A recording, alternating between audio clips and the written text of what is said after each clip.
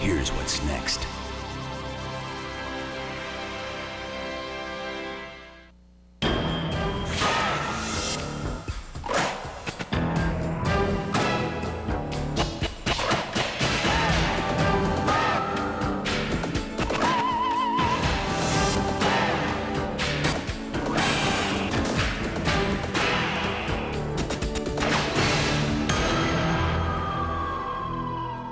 I'm Sophie Formica. Coming up next on the web, music gets wired and the web's rocking around the world. From the way you see and hear it to the way you buy concert tickets, the digital music revolution has begun.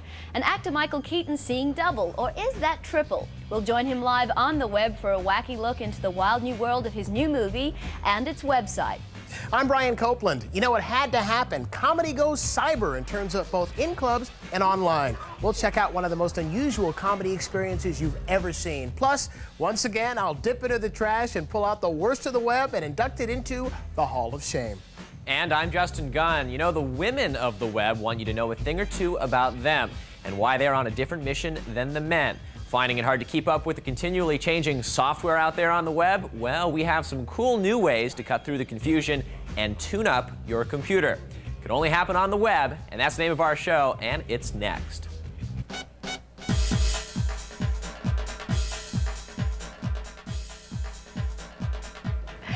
From the Cnet studios in San Francisco, I'm Sophie Formica. And I'm Brian Copeland. Welcome to the web.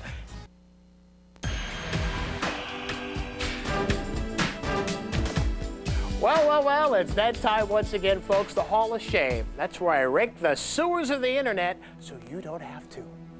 First up, Barbie Love. Now, I don't necessarily like to pick on people just because they have a lame homepage, so Eileen, don't take this personally, but come on, Barbie Love? This homepage with close-ups of the 1964 side part bubble cut? I mean, really? I understand that people like Barbies. I understand that they're an important icon in our culture. All right, I don't understand that, really. And after seeing this homepage with its fashion critiques, way too detailed descriptions, and phone lists of important Barbie numbers, I think for the first time I know why Ken is not anatomically correct. Teddy bears, those soft, plush, warm, obnoxious creatures, are taking over the web. Yikes, it's the teddy bear picnic grounds. Everything you ever wanted to know about teddy bears. 140 links to teddy bear sites, Bears by the Sea, Good Bears of the World, the Beartique, all together now. Who cares? Well, while you and I were watching the Olympics, guess what Justin was watching?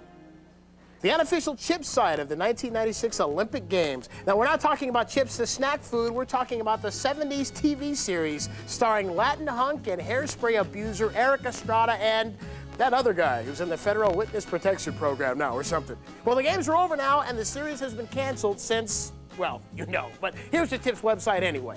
You've got blow-by-blow plot descriptions, an episode guide, and here in all its glory, the Chips Frequently Asked Questions page.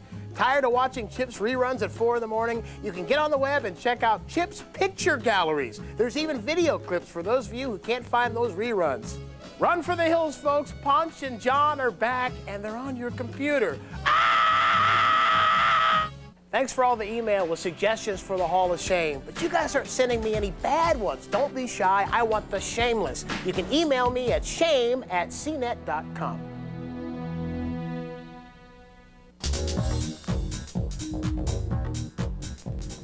Well, you don't have to log even half as much surfing time as old Brian does to hit the error message wall. You know, you try and log onto some cool website and instead you get a big bad error message. You know, one of those.